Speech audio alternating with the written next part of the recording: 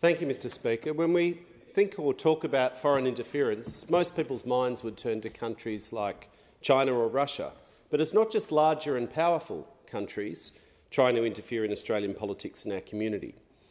Smaller, medium-sized powers are doing the same. The Home Affairs Minister recently called out Iran for this kind of behaviour.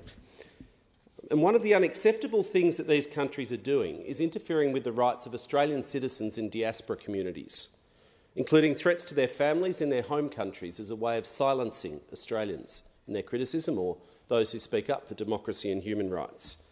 Now, these subversive activities are often carried out in the shadows, yet at other times the activities are far more blatant and public. And I want to highlight Cambodia as a case study.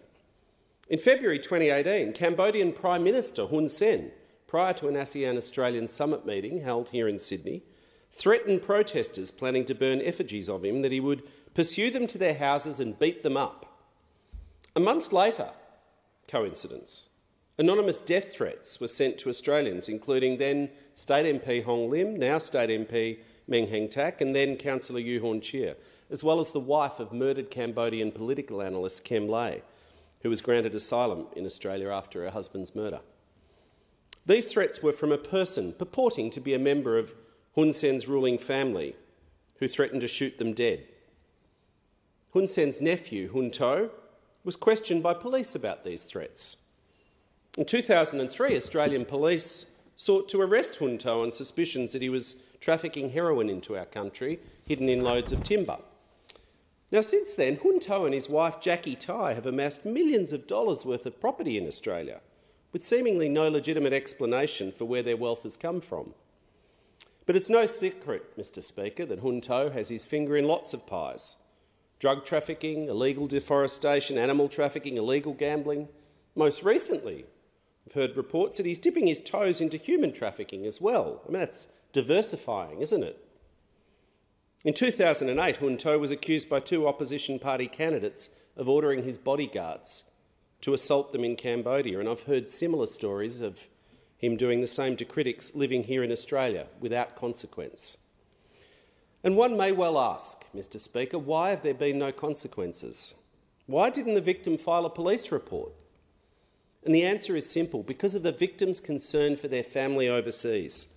Most members of diaspora communities here in Australia still have family residing in their home countries, including Cambodian Australians and so many others.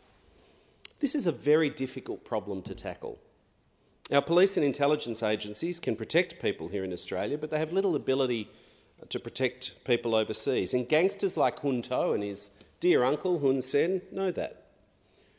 And so when Cambodians in Australia criticise Hun Sen or his government publicly, or join with opposition groups, or refuse to participate in the Cambodian People's Party propaganda events organised in Australia regularly, Hun Sen doesn't necessarily go after them. He goes after their families in Cambodia. And it's a worryingly effective strategy. And it's not historical. Hun Sen's Cambodian regime is still at it. In January this year, a CPP delegation led by Kem Ley travelled to Australia to mark Victory Over Genocide Day. Now, Kem Ley is a spokesperson for Cambodia's Ministry of Justice, which is more popularly known in Cambodia as the Ministry for Injustice. But whilst purported to be a national holiday, it is primarily a political event for Hun Sen and his gangster regime. This was clearly the case for events held here in Australia, Mr Speaker. There was party propaganda prominently displayed at events in every capital city. This is an organised outfit, as I've talked to the Parliament about before. Now, I know of people, both Cambodian Australians and Cambodians studying in Australia, who were forced to join these events. And the implicit threat, not usually explicitly stated here, was we know who you are, we know where you are, and most importantly, we know where your family is in Cambodia. They're also interfering in temples in Australia, in temple elections, holding fake charity events to raise funds. Cambodian Australians and others from diaspora communities must be able to exercise their democratic rights and freedoms without being threatened or coerced. It's a difficult problem to tackle, and the government's doing what we can. But I express my firm view that people like Hun To and Kem Ley should never again be granted visas to visit Australia. And we need to do what else we can to shine light on organised foreign influence and the network of fake community organisations run out of the Cambodian embassy.